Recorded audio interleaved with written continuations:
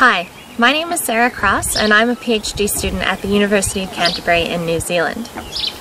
My supervisor, Ximena Nelson, and I have co-authored a paper recently published in Methods in Ecology and Evolution entitled A Portable, Low-Cost Remote Videography System for Monitoring Wildlife. In the paper, we describe a system that we have developed in order to record the nesting behavior of the New Zealand falcon. As part of a larger study investigating the efficacy of translocating falcons from their natural habitat in New Zealand's high country and into the vineyards of Marlborough, we wanted to be able to determine if falcons living in the two different habitats were behaving differently from one another. One way to do this was to carefully observe the nesting behavior of falcons living in the high country and the nesting behavior of falcons living in the vineyards. Our study species presents a number of challenges when it comes to nest observations. New Zealand's high country is really difficult to access, and even during the summer months it can present harsh weather conditions. So the camera system needed to be easily transportable by foot, as well as able to withstand extreme cold, heat, rain, and wind. Not only is the falcon a nationally threatened species, but it is also one of the world's most aggressive birds of prey. So for both the sake of the falcons and for the sake of our own scalps, we required a system that could be left in the field for as long as possible in between maintenance visits.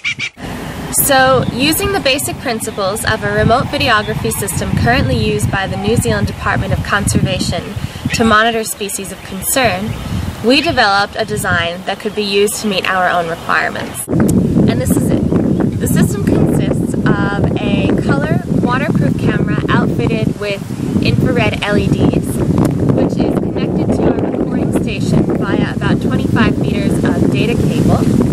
The recording station is inside a weatherproof box, and all of that is run by a deep cell gel battery, which ensures that we don't have corrosive acids leaked on us while we're transporting the system.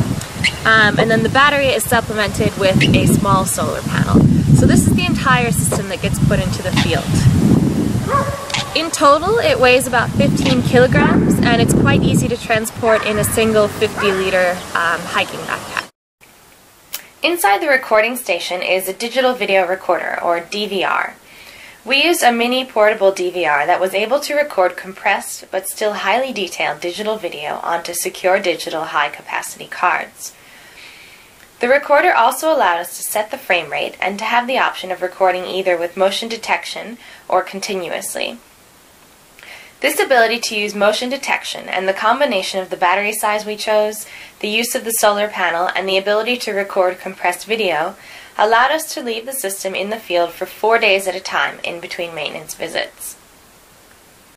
In total, the camera system cost only $862 to construct, making it far less expensive than most commercially available systems. We were very happy with the quality of the footage the systems could record, as well as with the capabilities of the systems in the field. We were interested in recording incubation and brooding both during the day and night, and as you can see here, both day and night footage are of good quality. On top of that, the falcons did not appear to be disturbed by the presence of the cameras. We were also interested in recording feeding rates and prey choice, and with this system we were able to get really good shots of almost all of the prey items brought into the nest. In our first season, we were able to record a common gecko being brought into one nest, which is a new prey item for the falcon.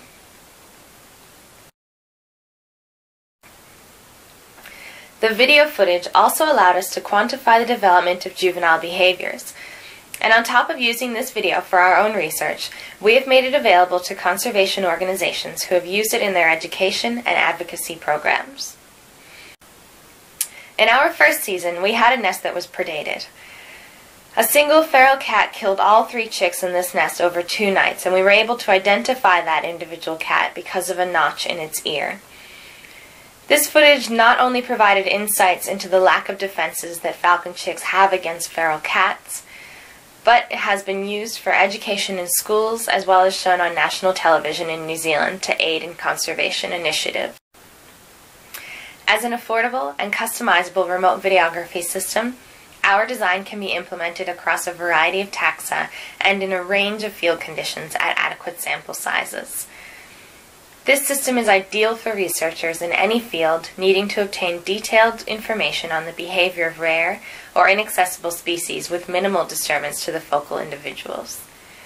Continued use of remote videography in the field of wildlife management will inevitably lead to further discoveries of new behavior, while the ease of dissemination of digital video will aid in conservation initiatives and education.